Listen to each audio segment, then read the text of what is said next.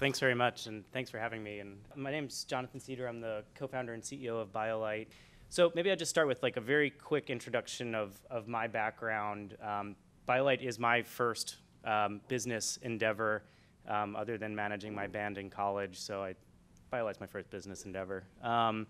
And just a very quick version of my history. So I studied engineering as an undergrad in college.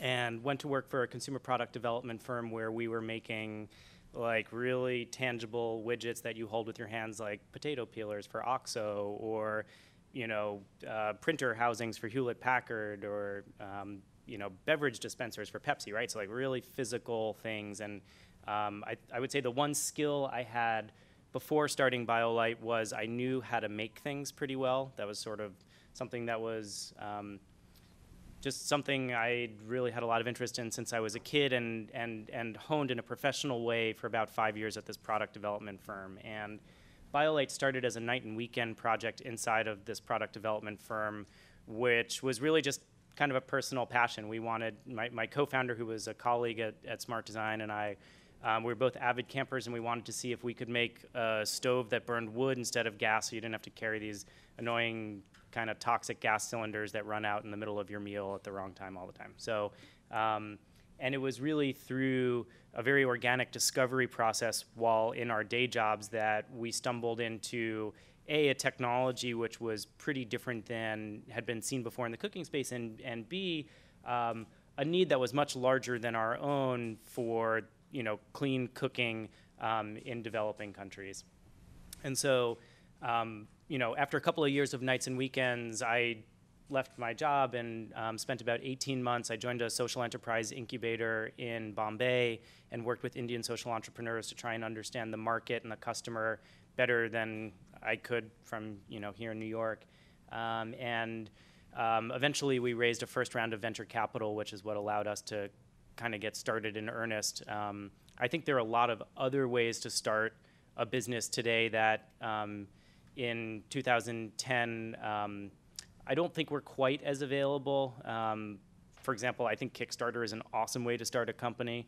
But given that we were a hardware company that was going to require a lot of capital, we decided to go kind of the straight ahead venture capital route. And so with that, I guess let me talk you through what we do at BioLite and what we're focused on, and then I'll try and keep that pretty brief so I can answer your guys' questions, which will probably be more interesting than my presentation. So,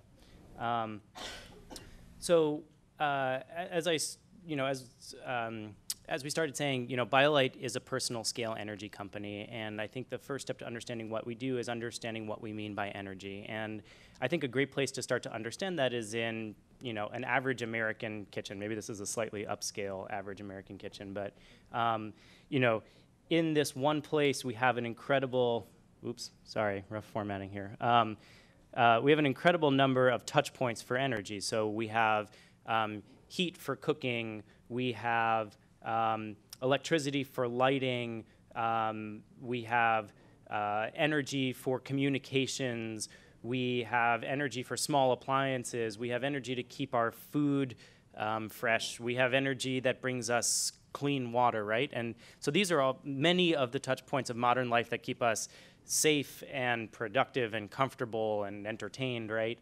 But it turns out that those forms of energy access aren't universal, right? They're about half the planet gets the vast majority of their energy by burning wood.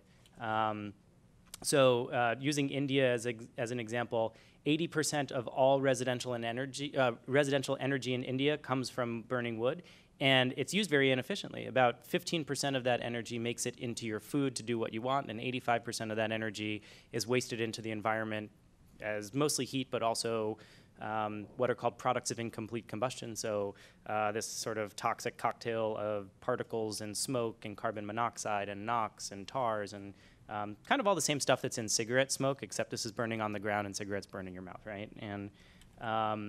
And as I mentioned, right, this is the case for about half the planet, and about a quarter of the planet also lacks access to electricity for lighting, communications, refrigeration, right? All those things we saw in the American kitchen. The costs for these primitive energy systems are really profound. Certainly economically for the individuals, here in the United States, we spend about 4% of our income on energy for cooking, lighting, driving our cars, talking on our cell phones.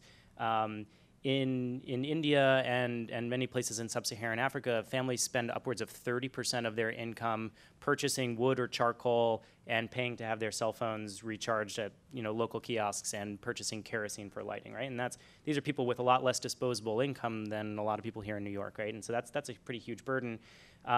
In addition to that, smoke from open fires is the #1 cause of environmental premature death in the world. It kills more people than HIV, TB, and malaria combined, and there really haven't been good technologies to address this.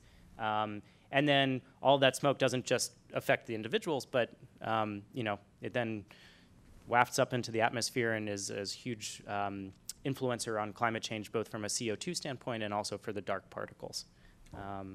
So sorry, bit of a downer to start, but it gets better. So what, as I mentioned, we didn't start out trying to, save the world. We started out trying to solve a personal need, which was how do we go camping and not carry gas cans? And what we were observing was you can actually make wood burn really cleanly, right? If you see a car driving down the street with smoke coming out of the tailpipe, you'd say to yourself, that's a really badly tuned car, right? And it needs a tune-up. And if you see a campfire burning on the ground with smoke coming out of it, it's really the same thing, right? Like, it's a badly tuned fire. And we can tune fires so that they can burn basically as cleanly as a well-tuned car can drive. And the way that you do that is you insulate them, so you keep them really, really hot, so all of the potential energy in your fuel can react into just heat and CO2 and water vapor. And then what you need to do is you need to more vigorously mix the fuel with the oxygen, right? And in order to do that, you need a fan to kind of stir up this combustion mixture. And so the question became, well, all right, if that's what you need to do to burn wood as a really clean fuel, how do we do that without batteries or a plug in the wall? And what we started thinking was, well, hey, there's 5,000 watts of thermal energy in an average cooking fire.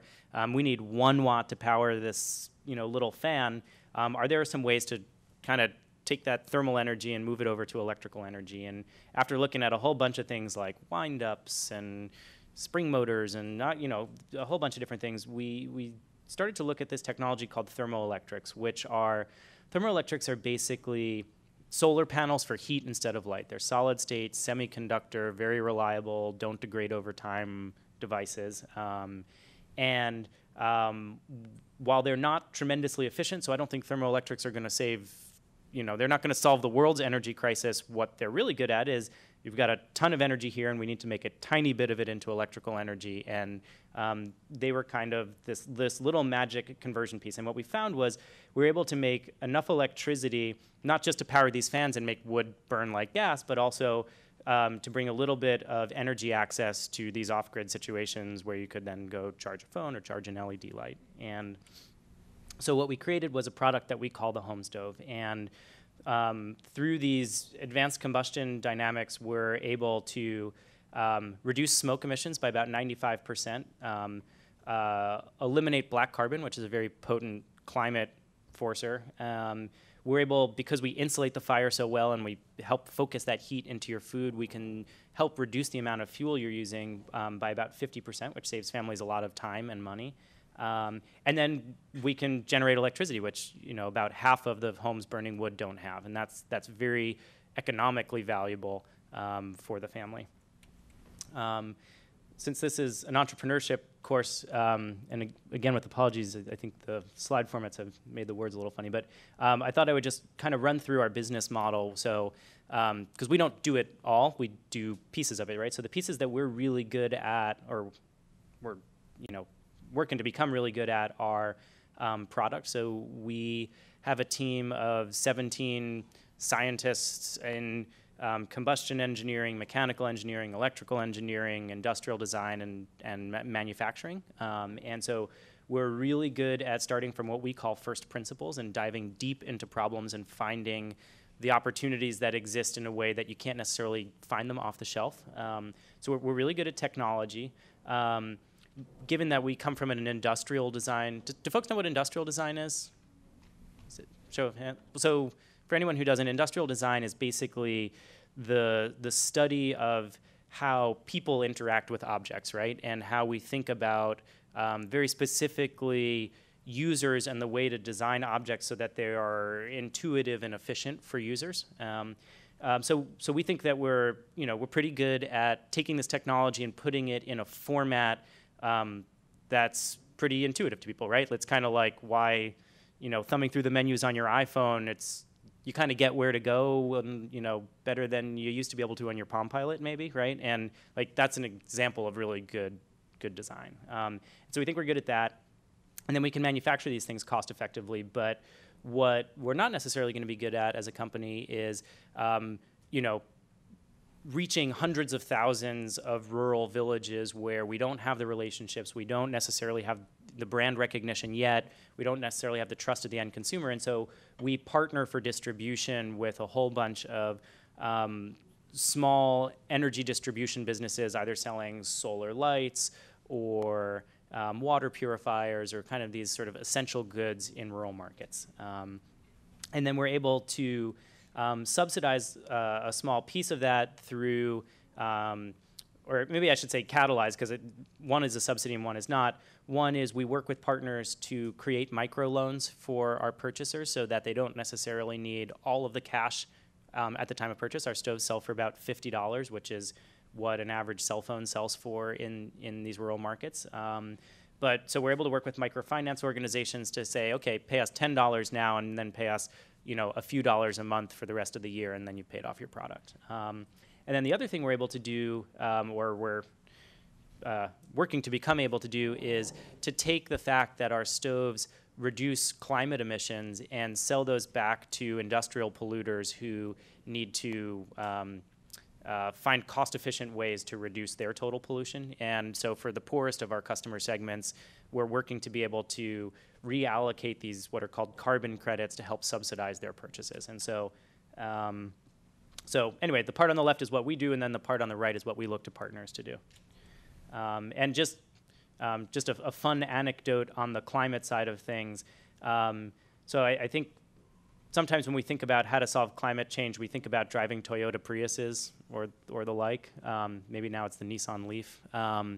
And if you actually looked at the cost of averting a ton of CO2 by buying a hybrid, it would be between $500 and $1,000.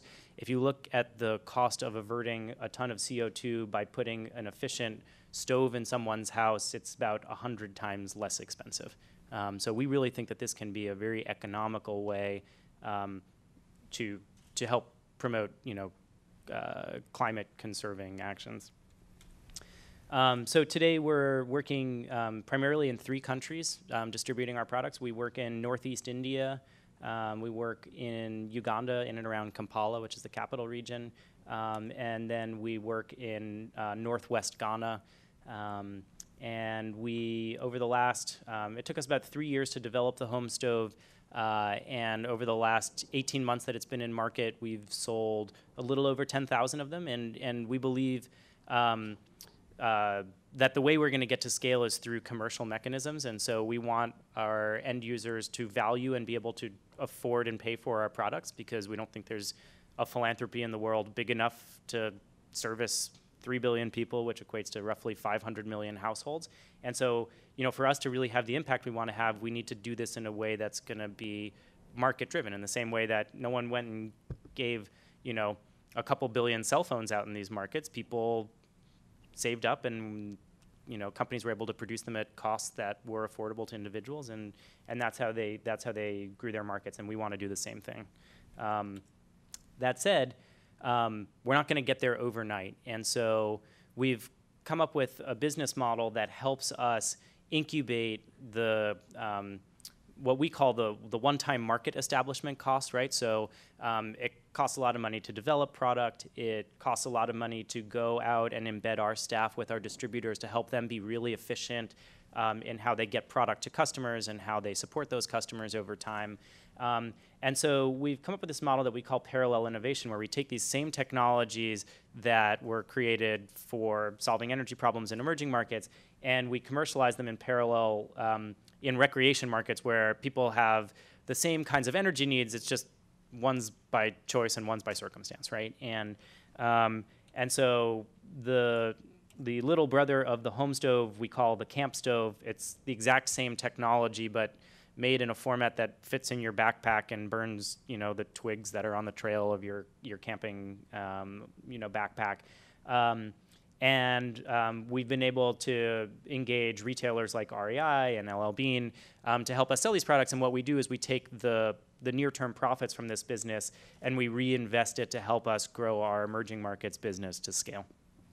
And so through this model, while we did need to raise some venture capital just to start the business at all, we think that this is a tool that's helped us, mitigate risk for our investors, right? I think it's fair to say that trying to serve, 500 million homes with pretty expensive technology in hard to reach places is a risky business model, right? Like there's no two ways around that. We sure think we've got the best shot of getting it right of anybody, but this is risky investment for investors. And what we're able to do is by essentially being our own internal source of investment capital, we can mitigate that risk for investors. We can make sure that the company has more runway to solve a problem that's going to take more time and more capital than a lot of other problems. And that at the end of the day, what we hope we deliver to all of our stakeholders is what we call social return on investment. And this is, in addition to financial returns for our investors, we think that every time we sell a product, we can deliver, a healthier environment that uses less fuel from the surroundings, that is healthy for the climate, and that, provides what we see really as a universal right, which is access to electricity, which is the thing that takes us from a 12-hour functional day to a 16-hour functional day and lets us communicate and have all of these things that we saw in that initial American kitchen. So I guess that's kind of the overview. Would love to answer any questions.